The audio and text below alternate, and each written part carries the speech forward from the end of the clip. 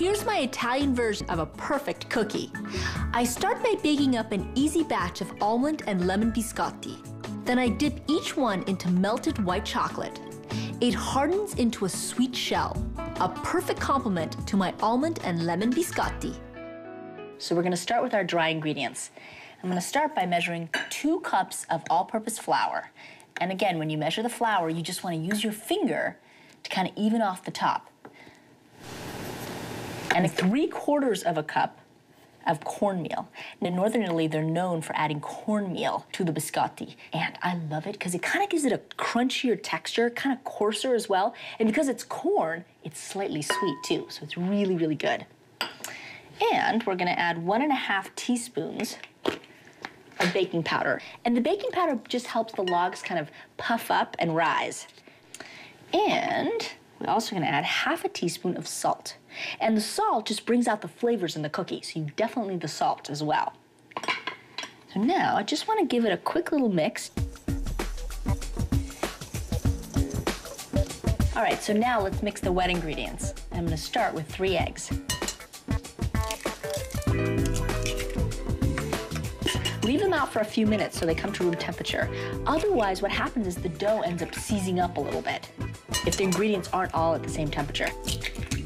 So 3 whole eggs. So now we need to sweeten it all up with sugar. 1 cup of granulated sugar, right in there. Okay, so now I want to mix the two together. I just want the sugar to dissolve in the eggs. And basically you're looking for a nice pale color. And that's when you know that the sugar is dissolved. I always start with a low speed and then work my way up. That way I don't cover myself in whatever's in the bowl.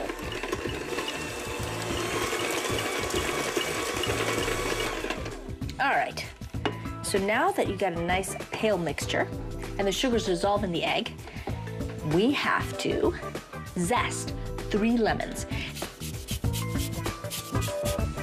These are called almond and lemon biscotti, so you want lots of wonderful lemon flavor. All right, 1, number 2.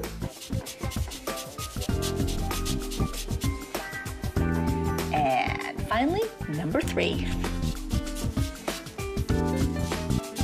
All right, and we're gonna give it a quick little mix. It perfumes everything. That's what I love about lemon zest. So now that that's all mixed up, we're ready to start adding our dry ingredients into our wet ingredients. And I do this a little bit at a time. Again, start at a low speed and work your way up.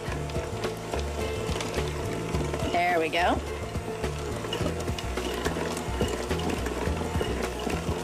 Perfect. So see, it's already starting to thicken. Second batch, into there.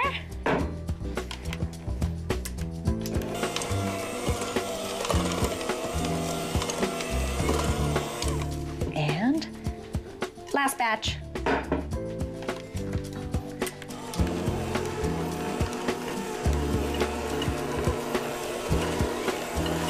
Okay. Just want to take all of the batter out of the little whisks here. Just take them out. There you go. So we have one more thing to add. We're gonna add some almonds. Now these are toasted almonds, but they're whole. So what I wanna do is just give them a rough chop. And you'll find that in Italy they use a lot of almonds in biscotti. They add a nice crunchy texture to the actual biscotti. And then we'll just sort of mix them in with a spatula. So we're gonna add 3/4 of a cup and then just kind of mix it up just like this.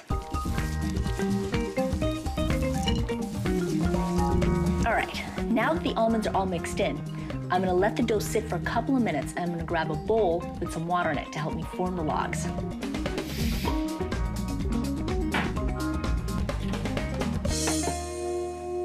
So now I'm ready to form my logs. So you wanna take half of the dough, we're gonna form 2 logs. And the baking sheet's lined with a silicone coated baking sheet. And I'm just gonna dip my hands in the water. And see, we form these long logs. So, take the other half of the dough and put it on our baking sheet to get all of that cookie dough there. And so biscotti means twice cooked. So what's gonna happen is I'm gonna pop these in the oven at 325 degrees for 35 minutes until they're nice and golden brown on the outside. Then I'm gonna take them out, cut them into cookies, and bake them again.